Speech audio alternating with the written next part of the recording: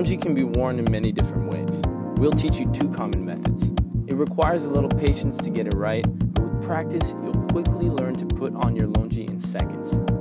Let's begin. First, hold the Longyi as wide as possible. Swing one arm across your body, bringing the Longyi tight against your belly. Make sure the fabric in the middle around your belly does not fall down.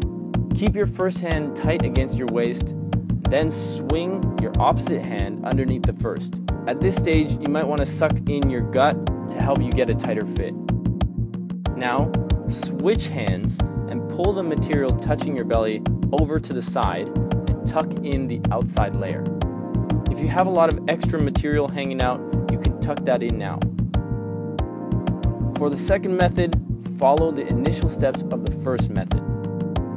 Now either fold or roll over the Longyi several times until you feel it's secure.